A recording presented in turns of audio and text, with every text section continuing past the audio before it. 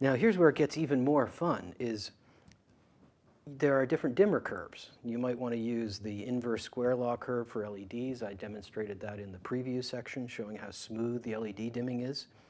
You might want the linear curve, which is much more common for controlling MR16s and small motors. Or you might be running something that needs to be just turned on and off, like a water pump, for instance, or air brakes on a moving set piece, something that is not something you want to dim. So there are three dimming curves: linear, inverse square law, and non-dim. And you pick those curves by setting the level of the channel at the moment that you push the button. So I'll give you an example here. If I put this channel all the way up, so that's 100%, and I push the set B button, I have now set the 100% mark means non-dim. So now, if you look at that LED, when I get down below half, it switches off, and I get up above half, and it switches on. There's no dimming. That's now a non-dim curve.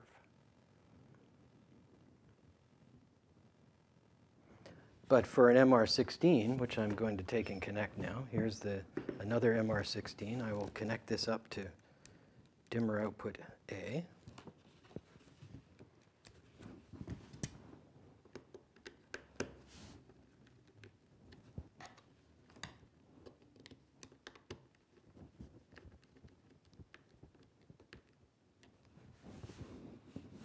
So now I have an MR16 on that channel.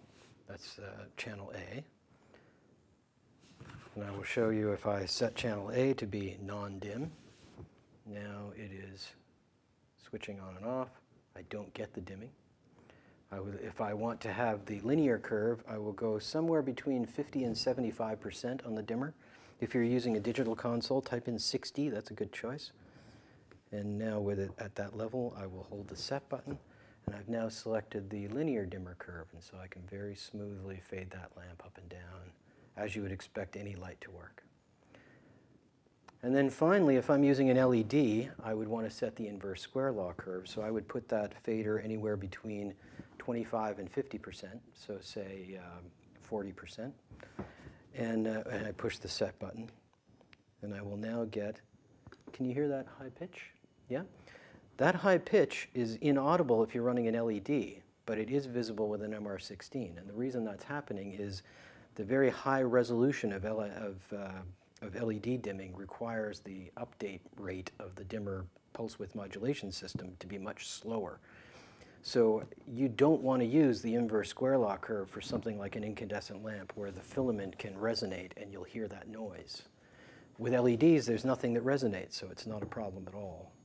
And you can hear that that pitch is actually quite high, high enough that with an LED it won't strobe on video or cause any other artifact problem if you're doing something other than live performance.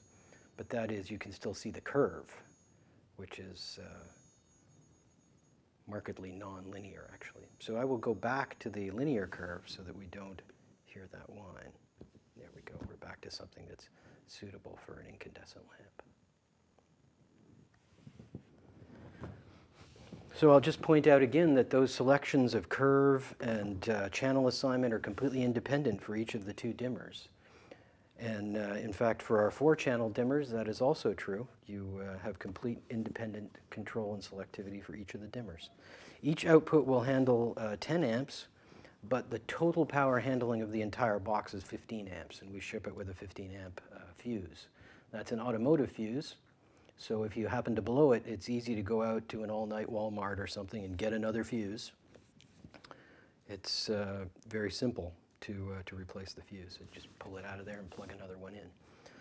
The RC4Magic Series 2 is fully overcurrent and over-temperature protected. So if you overload it in a way where it runs too hot, it will turn itself off. And if you run a load that is too large for the dimmer to sustain for a long time, an overcurrent case, perhaps you put a very large fuse in and you're running something that, in a case where the fuse doesn't blow, that's okay. You still will have a very hard time damaging the electronics because it will do the overcurrent shutdown. One thing that I have seen that sometimes confuses people is they'll put a load on the dimmer that is much larger than a little box like this is intended to run. And then they'll call me and ask me why that output is blinking on and off. And it is because of the protection. So you put this can only handle a 10 amp load. Suppose we put a 15 amp load on one channel. That's not going to blow the 15 amp fuse, but it's too much load for that single dimmer. So what will happen is it will work for a few seconds or even minutes, and then it will overheat and it will turn itself off rather than allow itself to be damaged. And as it cools off, it will come back on. So we'll end up with a cycling effect that can be disconcerting for sure, but you have to understand that when you operate the dimmer within its specs, that is 10 amps or under, that you won't get that effect. And in fact, you're seeing blinking instead of having destroyed the dimmer. So I think that's actually a good thing. That is a good summary of the DMX2dim, and there's more detail in the user manual that's available for download. Of course, you can always phone us and ask us if you have some other questions, but as I said at the beginning, that's our most popular dimmer. That's what it's all about. That's what it does. I hope you like it.